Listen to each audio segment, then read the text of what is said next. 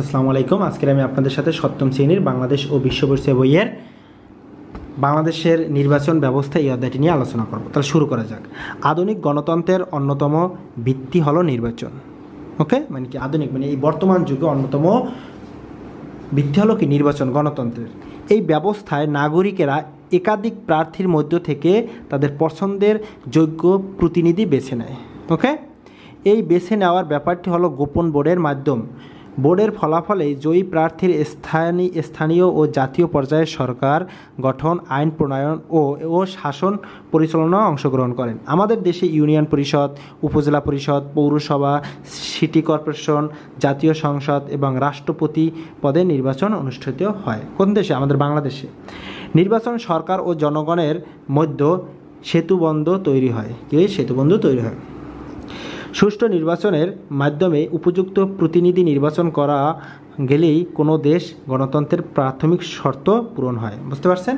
তা প্রথমে আমরা পার্ট 1 নির্বাচনের ধারণা, নির্বাচনের প্রয়োজনীয়তা ও নির্বাচন পদ্ধতি। ওকে, তাই প্রথমে আমরা বলব নির্বাচনের ধারণা।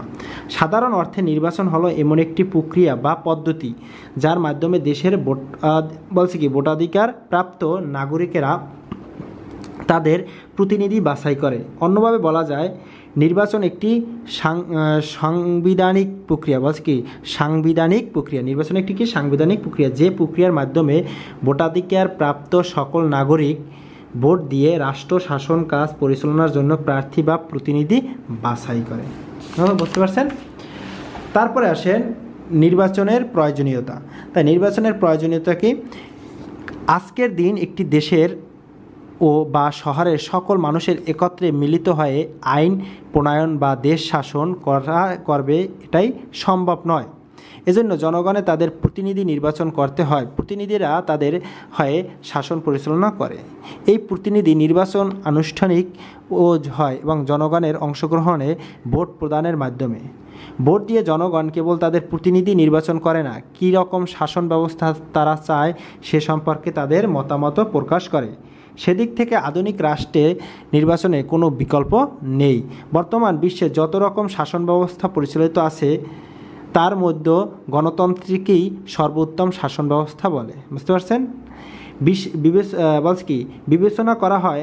আর নির্বাচনই হলো গণতন্ত্রের ভিত্তি। নির্বাচন হলো কি? গণতন্ত্রের ভিত্তি। এগুলো যেন মনে থাকে, ইম্পর্টেন্ট এগুলো।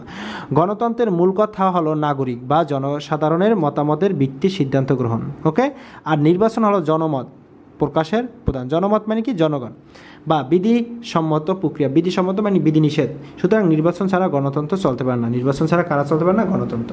এবার আছে নির্বাচন পদ্ধতি। নির্বাচন পদ্ধতির প্রধান 2 ধরনের। নির্বাচন পদ্ধতি কয় ধরনের? 2 ধরনের। প্রত্যক্ষ নির্বাচন বা পরোক্ষ নির্বাচন। একটি হলো কি? প্রত্যক্ষ নির্বাচন, আর একটি হলো পরোক্ষ নির্বাচন। তো প্রত্যক্ষ নির্বাচনটা কি? নাগরিকেরা যখন সরাসরি ভোট দিয়ে তাদের প্রতিনিধি নির্বাচন করে তখন তাকে প্রত্যক্ষ নির্বাচন বলে। তা প্রত্যক্ষ নির্বাচন কাকে বলে? নাগরিকরা যখন সরাসরি ভোট দিয়ে তাদের প্রতিনিধি নির্বাচন করে তখন তাকে প্রত্যক্ষ নির্বাচন বলে। আমাদের দেশে জাতীয় সংসদ সদস্যেরা প্রত্যক্ষ নির্বাচন পদ্ধতি নির্বাচিত হয়ে থাকেন। এছাড়াও স্থানীয় সরকার যেমন ইউনিয়ন পরিষদের সদস্য, চেয়ারম্যান, উপজেলা পরিষদ সদস্য, চেয়ারম্যান, পৌরসভা কাউন্সিল ও মেয়র এবং সিটি কর্পোরেশন কাউন্সিল ও মেয়র জনগণের প্রত্যক্ষ ভোটে নির্বাচিত হয়। এগুলো হলো প্রত্যক্ষ ভোটে নির্বাচিত হয়। এবং পরোক্ষ ভোটে,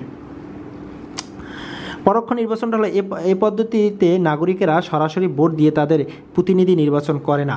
এখানে নির্বাচনটি হয় 2টি ধাপে। এখানে নির্বাচনটি হয় কয়টি ধাপে? পক্ষ নির্বাচন হয় 2টি ধাপে। পরোক্ষ নির্বাচনটাই প্রথমে নাগরিকেরা সরাসরি ভোট দিয়ে ভোট প্রদানের মাধ্যমে জাতীয় সংসদের জন্য প্রতিনিধি নির্বাচন করে। তারপরে এই প্রতিনিধিরাই ভোট দিয়ে চূড়ান্ত প্রতিনিধি নির্বাচন করে। বাংলাদেশের রাষ্ট্রপতি নির্বাচন এবং জাতীয় সংসদের সংরক্ষিত মহিলা আসনের সদস্য নির্বাচন এরকম পদ্ধতি হয়ে থাকে। যেমন আমাদের দেশের রাষ্ট্রপতি ভোটারদের সরাসরি ভোট নির্বাচন হয় না। সাধারণ নির্বাচনের সময় নাগরিকরা ভোট দিয়ে জাতীয় সংসদ সদস্য নির্বাচন করেন। এই নির্বাচন প্রতিনিধিরাই ভোট দিয়ে রাষ্ট্রপতি নির্বাচন করেন। একইভাবে জাতীয় সংসদে সংরক্ষিত মহিলা আসনের সদস্যরাও জনগণের সরাসরি ভোট নির্বাচন হয় না। জাতীয় সংসদের নির্বাচনের সদস্যরাই এই আসনগুলোর জন্য ভোট দিতে পারেন। ওকে, দেখেন এখানে আছে যে এই নিচের ছকের সাহায্যে প্রত্যক্ষ পরোক্ষ নির্বাচনের বৈশিষ্ট্য বোঝানো হয়। এটা হলো প্রত্যক্ষ ভোটদাতা, এটা প্রত্যক্ষ নির্বাচনে মানে ভোটদাতা, সরাসরি ভোট দান এবং সরাসরি ভোট দান, নির্বাচন প্রতিনিধি। এখানে সরাসরি ভোট দিয়ে নির্বাচন প্রতিনিধি করবে, যেমন চেয়ারম্যান, ইউনিয়ন পরিষদের চেয়ারম্যান, মেম্বার আপনারা বলতে পারেন। এবার ভোটদাতা, পরোক্ষ নির্বাচন ভোটদাতা, যারা ভোট দেবে, প্রথম নির্বাচন, এটা হলো ভোট দিয়ে তারপরে মধ্যবর্তী সংস্থা বা প্রতিনিধি, মধ্যবর্তী সংস্থা, তারপর মধ্যবর্তী সংস্থারা চূড়ান্ত প্রতিনিধি, চূড়ান্ত প্রতিনিধির পরে এরা প্রথম নির্বাচন, এটা হলো দ্বিতীয় নির্বাচন। এই দুইটা নির্বাচন হয় পরোক্ষ নির্বাচনে। প্রথমে আপনারা চেয়ারম্যান, মেম্বার এগুলো করবেন, তারপরে তারা নির্বাচন করে তারা চূড়ান্ত প্রতিনিধি করবে। ওকে, তা বুঝতে পারছেন? এখান থেকে আমরা যে প্রশ্নগুলো পাইলাম পার্ট 1 থেকে, সেগুলো আমি একবার বলে দিতে চাই যে আধুনিক গণতন্ত্রের ভিত্তি কোনটি? আধুনিক নির্বাচন হলো আধুনিক গণতন্ত্রের ভিত্তি। ওকে, নির্বাচন হলো কি? আধুনিক গণতন্ত্রের ভিত্তি। বর্তমান বিশ্বে প্রচলিত শাসন ব্যবস্থাগুলোর মধ্যে সর্বোত্তম কোনটি? বর্তমান বিশ্বে প্রচলিত শাসন ব্যবস্থাগুলোর মধ্যে সর্বোত্তম গণতান্ত্রিক শাসন ব্যবস্থা। কোন প্রক্রিয়া সরকার ও জনগণের মধ্যে সেতুবন্ধ তৈরি হয়? নির্বাচন প্রক্রিয়া সরকার ও জনগণের মধ্যে সেতুবন্ধ তৈরি হয়। কিসের মাধ্যমে গণতন্ত্রের প্রাথমিক শর্ত পূরণ হয়? সুষ্ঠু নির্বাচনের মাধ্যমে উপযুক্ত প্রতিনিধি নির্বাচিত করা হলে গণতন্ত্রের প্রাথমিক শর্ত পূরণ হয়। গণতন্ত্রের মূল কথা কি? গণতন্ত্রের মূল কথা হলো নাগরিক ও জনসাধারণের মতামতে ভিত্তি সিদ্ধান্ত গ্রহণ। কোনটি জনমত প্রকাশের প্রদান ও বিধি সম্মত প্রক্রিয়া? নির্বাচন হলো জনমত প্রকাশের প্রদান ও বিধি সম্মত প্রক্রিয়া। কোনটি ছাড়া গণতন্ত্র চলতে পারে না? নির্বাচন ছাড়া গণতন্ত্র চলতে পারে না। নির্বাচন পদ্ধতি প্রধান কয় ধরনের? নির্বাচন প্রধানত পদ্ধতি 2 ধরনের। নির্বাচন পদ্ধতিগুলো কি কি? প্রত্যক্ষ, পরোক্ষ। ওকে, পরোক্ষ নির্বাচন কয় ধরনের? 2 ধরনের। ওকে, বুঝতে পারছেন? তো এটা আমরা শিখলাম পার্ট 1 থেকে। এবার হলো পার্ট 2, যে বাংলাদেশের জাতীয় ও স্থানীয় পর্যায়ের নির্বাচন প্রক্রিয়া। তাই বাংলাদেশের জাতীয় ও স্থানীয় পর্যায়ে নির্বাচনের প্রক্রিয়াগুলো কী কী সে সম্পর্কে জানবো।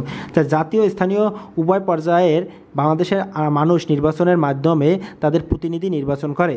এই প্রতিনিধি তাদের হয় জাতীয় ও স্থায়ী পর্যায়ে সরকার গঠন ও উন্নয়ন কর্মকাণ্ড পরিচালিত করে। তাই জাতীয় পর্যায়ে নির্বাচনটা কি সে সম্পর্কে প্রথম আমরা জানবো। যে বাংলাদেশের জাতীয় পর্যায়ে সাধারণত 3 ধরনের নির্বাচন অনুষ্ঠিত হয়। বাংলাদেশের জাতীয় পর্যায়ে সাধারণত কয় ধরনের নির্বাচন অনুষ্ঠিত হয়? 3 ধরনের। জাতীয় সংসদ নির্বাচন, রাষ্ট্রপতি নির্বাচন, তারপরে হলো কি? গণভোট। ওকে, তাহলে আমরা শুরু করি। তাহলে জাতীয় সংসদ নির্বাচনটা কি?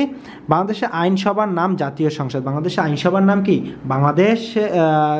বাংলাদেশের আইনসভার নাম হলো জাতীয় সংসদ। এর সদস্য সংখ্যা 350। এই জাতিসংঘের সদস্য সংখ্যা কত? 350। ওকে, দেশব্যাপী সকল প্রাপ্তবয়স্ক নাগরিকের সরাসরি ভোটের মাধ্যমে জাতীয় সংসদে 300টি আসনের সদস্যে নির্বাচিত হন। ওকে, এই নির্বাচিত সদস্যগণই আবার নিজেরা ভোট দিয়ে জাতীয় সংসদের 50টি সংরক্ষিত মহিলা আসনের সদস্য নির্বাচন করে। এলাকাভিত্তিক নির্বাচন হলেও জাতীয় সংসদে 350 জন সদস্যই সমগ্র দেশের প্রতিনিধি করেন। তারাই দেশের জন্য আইন প্রণয়ন করেন ও অন্যায় নীতি নির্ধারিত ও সিদ্ধান্ত নেন। বুঝতে পারছেন? অন্যান্য হবে। জাতীয় সংসদ সদস্যের মধ্য থেকে সংখ্যাগরিষ্ঠ সদস্যের সমর্থন দেশের সরকার গঠিত হয়। এসব দিক বিবেচনা করলে এটিও জাতীয় পর্যায়ে আমাদের সবচেয়ে গুরুত্বপূর্ণ নির্বাচন। এবার আসেন রাষ্ট্রপতি নির্বাচন। রাষ্ট্রপতি নির্বাচনও আমাদের একটি জাতীয় পর্যায়ে নির্বাচন। যদিও এই নির্বাচনটি প্রত্যক্ষ নয়, পরোক্ষ পদ্ধতিতে হয়ে থাকে। দেশের প্রাপ্তবয়স্ক সকল নাগরিকেরা ভোটের মাধ্যমে জাতীয় সংসদের সদস্য নির্বাচিত হন। জনগণের প্রত্যক্ষ ভোট নির্বাচিত সংসদ সদস্যগণ ও জনপ্রতিনিধিরাই ভোট দিয়ে 5 বছরের জন্য দেশের রাষ্ট্রপতি নির্বাচন করে। বুঝতে পারছেন? কয় বছরের জন্য? 5 বছরের জন্য। তারপর হলো গণভোট। গণভোটটা হলো দেশের কোনো গুরুত্বপূর্ণ বা নীতি নির্ধারিত বিষয়ে সরাসরি জনগণের মতামত গ্রহণ বা যাচাইয়ের জন্য যে ভোট অনুষ্ঠিত হয় তাকে গণভোট বলে। তা গণভোট কাকে বলে? দেশের কোনো গুরুত্বপূর্ণ বা নীতি নির্ধারিত বিষয়ে সরাসরি জনগণের মতামত গ্রহণ বা যাচাইয়ের জন্য যে ভোট অনুষ্ঠিত হয় তাকে গণভোট বলে। বাংলাদেশের সংবিধানে 15 সংসদীয় মাধ্যমে গণভোট ব্যবস্থা বাতিল করা হয়েছে, তবে বিশ্বের অন্যান্য দেশের গণভোট ব্যবস্থা চালু রয়েছে। স্থায়ী পর্যায়ে নির্বাচন। এবার আসেন খ নম্বরে, যে স্থায়ী পর্যায়ে নির্বাচন। দেশের শাসন ব্যবস্থা ও উন্নয়ন কর্মকাণ্ড সুষ্ঠুভাবে পরিচালনার জন্য কেন্দ্রীয় সরকারের অধীনে স্থায়ী পর্যায়ের আরও কয়েকটি প্রশাসনিক স্তর রয়েছে, যেমন গ্রামাঞ্চল ইউনিয়ন পরিষদ ও উপজেলা পরিষদ, শহরাঞ্চল পৌরসভা, নগর বা সিটি কর্পোরেশন ইত্যাদি। নিচে স্থায়ী পর্যায়ের নির্বাচন সম্পর্কে আলোচনা করা হলো। প্রথমেই আসবো আমরা ইউনিয়ন পরিষদ। ইউনিয়ন পরিষদ মানে কি? ইউনিয়ন পরিষদগুলো গ্রাম ভিত্তিক। ইউনিয়ন পরিষদ কোন ভিত্তিক? গ্রাম ভিত্তিক।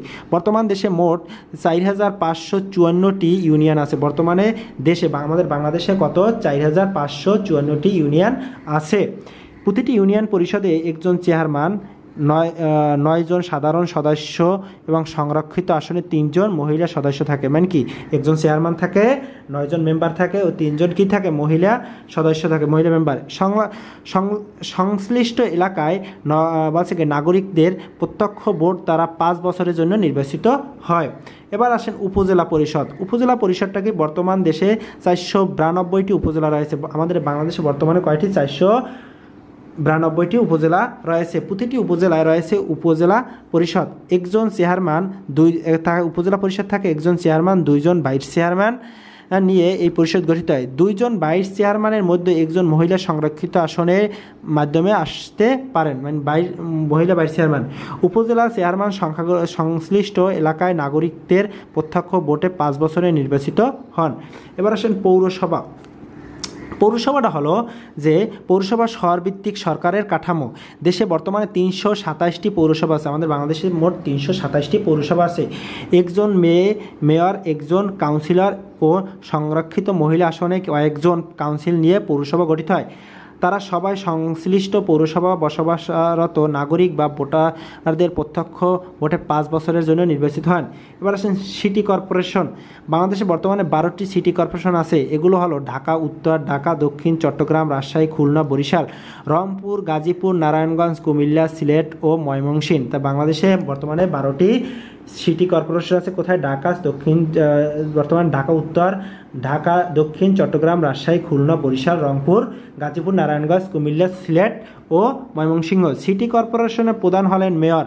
প্রতিটি সিটি কর্পোরেশনে কয়েকটি ওয়ার্ডে বিভক্ত থাকে। প্রতিটি ওয়ার্ডের জন্য একজন কাউন্সিল থাকেন। মেয়র বা কাউন্সিলরগণ সবাই সংশ্লিষ্ট এলাকায় নাগরিকদের প্রত্যক্ষ ভোটে 5 বছরের জন্য নির্বাচিত হন। এবার আসেন জেলা পরিষদ নির্বাচন।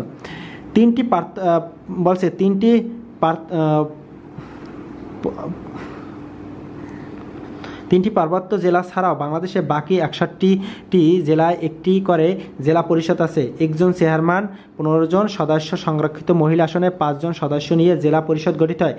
তারা সকলে পরোক্ষ নির্বাচনের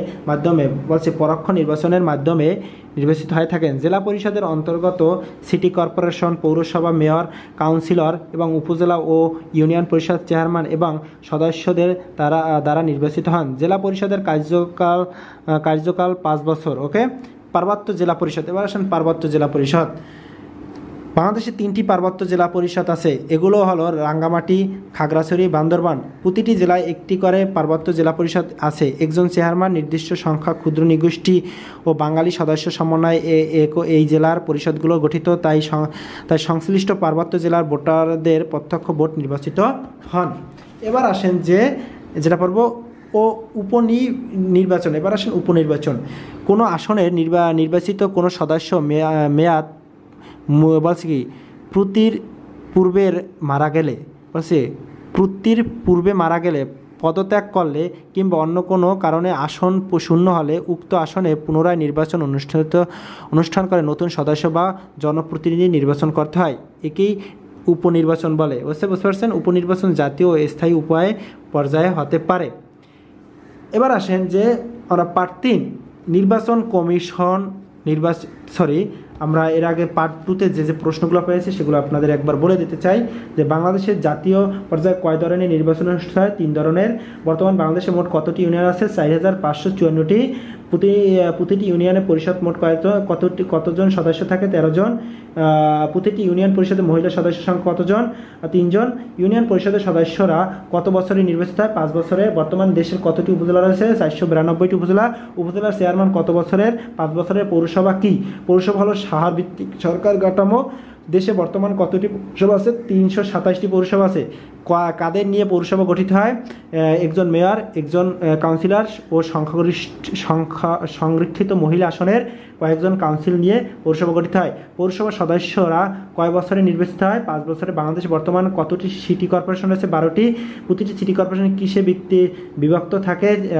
ওয়ার্ডে বিভক্ত থাকে। প্রতিটি ওয়ার্ডের জন্য কয়জন কাউন্সিল থাকেন? একজন কাউন্সিল। জেলা পরিষদের কার্যকাল কত বছরে? 5 বছরে। পার্বত্য অঞ্চলে কয়টি জেলা রয়েছে? 3টি জেলা আছে। বাংলাদেশের পার্বত্য জেলাগুলো কি কি? রাঙ্গামাটি, খাগড়াছড়ি, বান্দরবান। হ্যাঁ, কাদের নিয়ে পার্বত্য জেলা পরিষদ গঠিত হয়? একজন চেয়ারম্যান, নির্দিষ্ট সংখ্যা ক্ষুদ্র নিগোষ্ঠী ও বাঙালি সদস্য সমন্বয়ে পার্বত্য জেলা পরিষদ গঠিত হয়। পার্বত্য জেলা পরিষদ সদস্যরা কাদের দ্বারা নির্বাচিত হন? পার্বত্য জেলা পরিষদ সদস্যরা পার্বত্য জেলার ভোটারদের প্রত্যক্ষ ভোটে নির্বাচিত হন। তা বুঝতেই পারছেন। এবার আমরা যেটা পড়ব, নির্বাচন কমিশন, নির্বাচন এলাকা ও নির্বাচন আচরণবিধি। তা এ পর্যন্তই থাকবে। আমরা দ্বিতীয় পার্টে আমরা পার্ট 3 নিয়ে আলোচনা করব। থ্যাংক ইউ ভিউয়ার্স, আসসালামু আলাইকুম।